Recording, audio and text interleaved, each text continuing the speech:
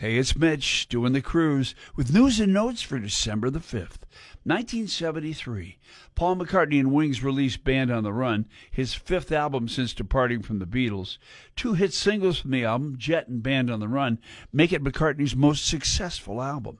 The majority of Band on the Run was recorded at EMI Studios in Lagos, Nigeria, as Paul wanted to make an album in an exotic place. McCartney went into the studio with just his wife Linda and Denny Lane, doubling on drums, percussion, and most of the lead guitar parts himself, as well as bass. 2004, U2 started a 2-week run at number one on the UK album charts with How to Dismantle an Atomic Bomb, the band's 9th UK number one album. It also went to number one on the US album charts, giving them their 6th US album number one.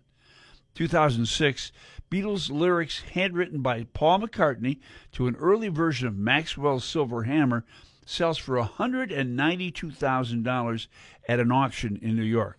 A guitar owned by Jimi Hendrix fetched $168,000. A notebook containing lyrics written by Bob Marley sold for $72,000. And a poem penned by Doors frontman Jim Morrison made $49,000 at the Christie's sale.